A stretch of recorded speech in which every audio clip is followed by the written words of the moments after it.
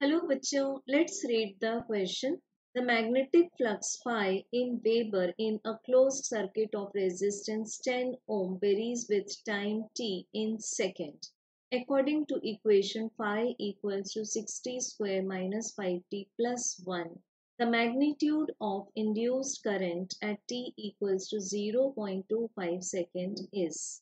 तो बच्चों given है हमें एक closed circuit जिसका रेजिस्टेंस है 10 ओम और यहाँ पर जो मैग्नेटिक फ्लक्स है वो टाइम वाइज चेंज होता है क्योंकि मैग्नेटिक फ्लक्स का टाइम इक्वेशन गिवन है 60 स्क्वायर माइनस 5t प्लस 1 और हमें इसका इंड्यूस्ड ईएमएफ का मैग्नीट्यूड फाइंड करना है जब t की वैल्यू 0.25 सेकेंड है।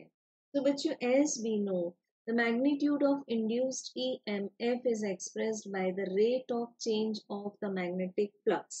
तो बच्चों यहाँ पर जब हम मैग्नेटिक फ्लक्स को टाइम के रिस्पेक्ट में डिफ्रेंशिएट करेंगे तो हमें 60 स्क्वायर का डेरिवेटिव मिल जाएगा 12t और माइनस 5t का सिर्फ माइनस 5।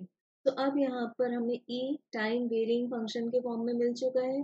अब इसमें हम t की वैल्यू को पुट कर देंगे 0.25 so this is 12 multiplied 0.25 minus 5। अब 0.25 को हम क्या लिख सकते हैं 1/4।